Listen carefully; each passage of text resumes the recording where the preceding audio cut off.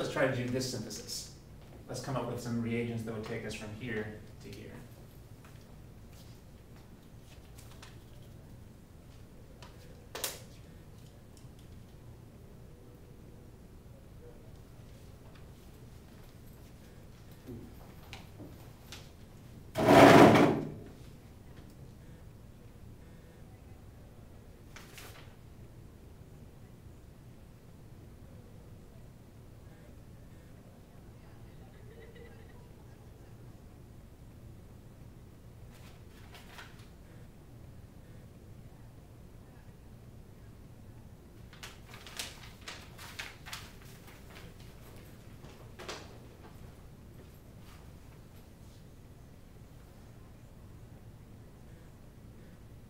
Let's try to use all the kinds of labeling and numbering that we've been using on the previous problems.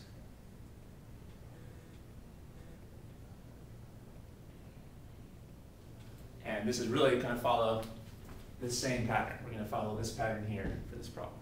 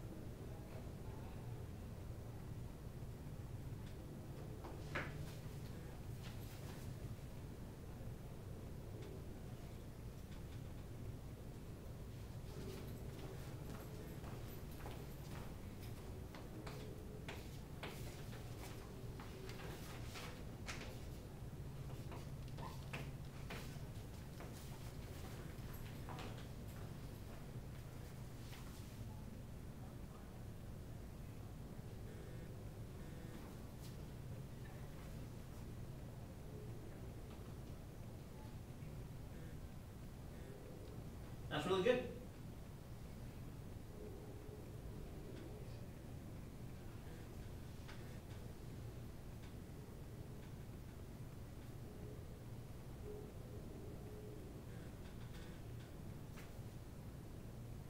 Is that it? Yeah. Okay, well, at first it seemed like you were stuck, but actually you worked it out. That's good. You used a lot of the strategies we've been talking about. What's this symbol here? The alpha symbol. Right, by a weird coincidence, it looks like a 2 as well. Okay. that caught me too. All right, so we can label this both as the number 2 and as our alpha carbon. Now, one thing that you did very well here is that you realized that this is not the number 3 carbon. I think that would mess a lot of people up. If you label this the number 3, this is not the number 3, because remember, this is going to get blasted off eventually. Remember, what are we trying to do here? We're trying to make a alpha substituted carboxylic acid. That's one way to think about it anyway. We can think of this whole bit, we can think of this whole thing as a substituent on this alpha carbon. We're trying to add this substituent to the alpha carbon, and we know this is a good way to do that. Well, in our malonic ester synthesis, this is going to get blasted off, so it's good that you saw that those should get different numbers. So this is the key bond that we have to make. So that is the key squiggle that we have to put in. So the first thing you had to do then was make this into an enolate. Now, only one technical issue here. You used sodium hydroxide. But remember, we want to use a base that matches your leaving group so that we don't need to worry about nucleophilic competition. I guess in a multiple choice test, you'll be able to use whatever base they gave you. But anyway, we've got here, so we can add sodium ethoxide. Now we know that the sodium ethoxide is going to make this into an enolate. And then the hard part is then to figure out how to deliver this fragment here. Well, the numbers really help. We've got the 4, 5, and 6.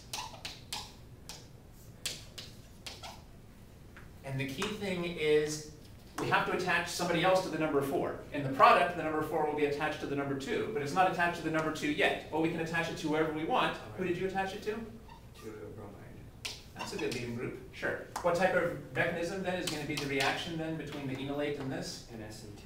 Very good. And once again, notice that this functional group over here on the right is basically just a distraction. Okay. This is just a distraction. And it did. I got caught up a little bit thinking about Right. what would I add that could potentially interfere with that or whatever. Right. Yeah, ethers are not too reactive. We don't need to worry about this doing an SN2 because this is not a good leaving group. Okay. So we don't need to worry about the enolate attacking the number 6 because this doesn't have a good leaving group. So this is basically here just to distract us. We might as well just, since we can add any reagent we want, we might as well add a reagent that's already got the methoxide group on it, so we don't have to add that separately.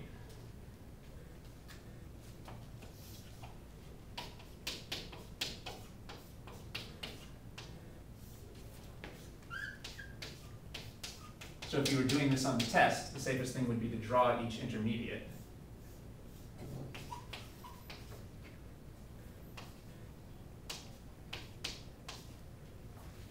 So here we've accomplished what we wanted. Notice how I've rotated this down out of the way to show that it's going to be we're going to get rid of it. So now we've formed the bond that we were trying to form all along. And the last thing we have to do is hydrolyze this and get rid of it. So we could do it in one step with aqueous acid and heat, but as usual, your instructor did that in a couple of steps. So they did sodium hydroxide and water, and they did hydrochloric and water, and then they did heat.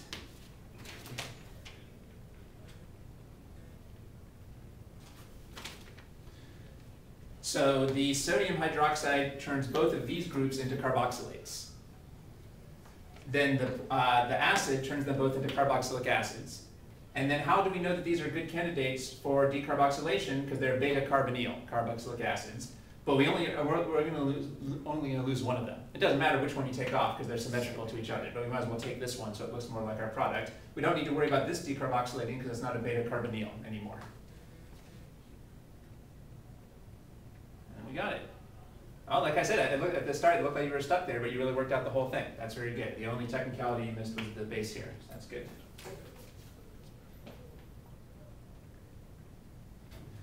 All right, so when do we use these? So here we have both of these up on the board. When we're trying to form a ketone with carbon substituents on the alpha carbon, it's a good idea to start with the 1,3-dicarbonyl with a ketone and ester. Okay.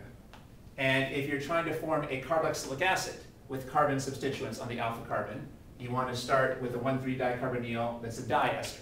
And then we can use this RH.